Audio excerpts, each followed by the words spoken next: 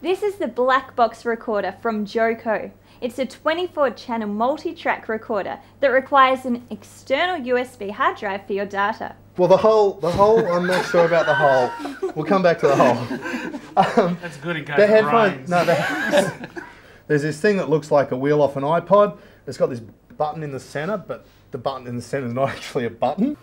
I've had a play with it, and from someone who's a bit of a lighting dinosaur, I go in there and there's things I recognise. Sure. There's palettes, there's groups. The grouping's really cool. Yeah, it's really powerful. Like there's all the groups you could ever want. So getting back to the relationships thing, I mean, I guess it really the catalyst is when you have kids. Yeah, and I mean, you know, there's a high rate of divorce at the moment, which is a sad factor. But you know, it happens. People try and work through this thing, and I guess it's, you know, each for their own, sorting out, you know, how they're going to work. It is hard. It's really hard. Cirque du Soleil Worldwide are grieving after 31-year-old performer Sarah Giargiot, a mother of two, died during a performance of Car in Las Vegas. The performer fell a distance into a stage pit towards the end of the show. For me, it was, as a kid, I was a nerd. I used to build electronic kits from the hobby shop and stuff, and some days they even worked. But for me, it was when the LED went from being a red indicator diode, we started seeing the super bright LEDs, then we saw white LEDs. That was a big thing. And now if you look at it, the diodes and the chips that we're looking at now don't even look anything like an old LED. You know, sort of the panel indicator style is totally different. They've got big heat sinking plates and stuff on the back, and that's all sort of a function of development. What is it? It's a Rare Audio RA-VEX15-500R, which is possibly the longest model name I've ever seen on a speaker. Yeah, okay, what does that mean? Well, I guess what that means is it's a 15-inch horn, there's a 15 and a 1.5-inch HF driver. And a wobble board? Yeah, we've removed the grill for purposes of being able to illustrate what's inside. We actually removed all the drivers as well to find out what they are and where they're from. Because we were worried about the thing being so light at 21 kilos. We found out why that is, didn't we? Yes, it's light there's nothing because in there. there's not much in there. No. And from that to the fire machine of death. This is a rather pleasing gadget I've just bought from China. It's a DMX-controlled fire machine. Power switch activates gas. Nice, tasty. Because that's not at all dangerous. Where is the money? Someone took the box office from Pete's Ridge Festival, and now performers and production are owed over $1.5 million. Liquidators have named Matt Grant, festival promoter, as a person of interest in their hunt for the missing money. Karma is a bitch, and I certainly hope that he's dating her. I also wanted Francesco to talk to the camera. Oh. Why? The camera's not asking the freaking questions. Go sit over there. Hello, yes, Julius. It's nice to talk to you. It's going really well. So all up, good show, Francesco. Yes, it was. So, can you... About the beard. It's a panel. We're here talking. We're talking the freaking cameras. So we've talked TV lighting. Let's talk about the beard. King Kong is off and climbing at the Regent Theatre, with lighting designed by Peter Mumford and audio designed by Peter Hylensky. Production designer Peter England completes a theme where everyone important is called Peter. Okay, welcome to Gearbox. Today we've got Jeff McKenzie with us from Jans. Jeff, welcome. Joined now by Amanda from Ross Video. This is the Carbonite, Ross's switcher that was created, I believe, to fill a market gap. Certainly was.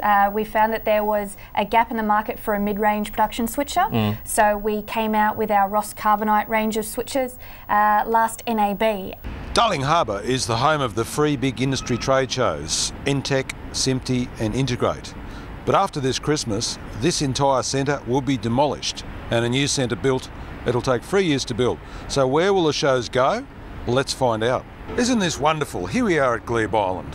2 kilometres from the bridge, 4.6 kilometres on foot from the city, and by comparison, when Integrate was at Moore Park, that was 3.5 kilometres from the city. Point of difference being that there were pubs all the way, so where's the nearest pub? Let's go find it. Some people call him the Space Cowboy, some people call him the Gangster of Love, but to us, he is the Gaffer Gimp.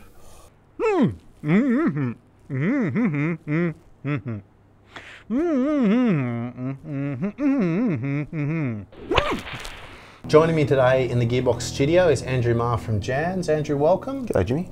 You're here to talk to us today about the Stage CL console from Jansz. Yep, this is our new console that's aimed at people who are wanting to control a mix of conventional luminaires and an LED rig. Why? Because everyone else does. Did you know there's a band called The Beards? No, what did No, they do songs such as Born with a Beard and No Beard, No I'm Good. going to tell you the short thing. We were sitting around about 6 years ago now, talking as you do. I'd just gotten divorced and everything else, and talking Again? No, once. Not like you. I'm not a serial divorcer. Can't talk. Jesus. Bloody Jar Jar Gabor over here. Elizabeth Grafton. I resemble that. Good. Basically, what we're looking to see is how the frequency response of the microphone changes once it gets wet. This is really cold, by the way. So let's find out if it works underwater. Here we go.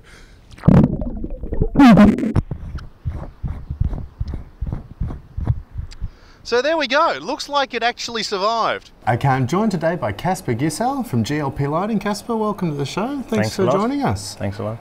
Today we're here with Phil Webb from Bosch Communications. Phil, welcome to the show. It's nice to be here. Okay, I'm joined today on CXTV by Ken Kimura.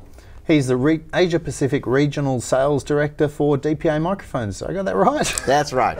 Excellent. Ken, welcome to the show. Thank you for very joining much. us. Thank you for having me here. Simon Barrett from Show Technology joins us on Gearbox today. Simon, thanks for coming along. No problem. Thanks for having me. Hey, you're welcome. I'm joined on Gearbox today by Philip Brainwood from Interlink System Solutions. Philip, welcome to the show. Thank you. The Australian section of the Society of Motion Picture and Television Engineers, better known as SEMPTE, are refusing to answer questions regarding funding. CX asked how more than $1 million will be spent this year following the July SEMPTE convention in Sydney. Without SEMPTE, there'd be a lot of chaos, and we bring order to this really technically challenging field. We're about membership, standards, and education. Specifically, we asked how much is returned to support the Australian industry. SEMPTE appears to operate without incorporation in Australia, and the business name and local website are held by a commercial event firm. SEMPTE's American office told CX they will not comment on commercial matters.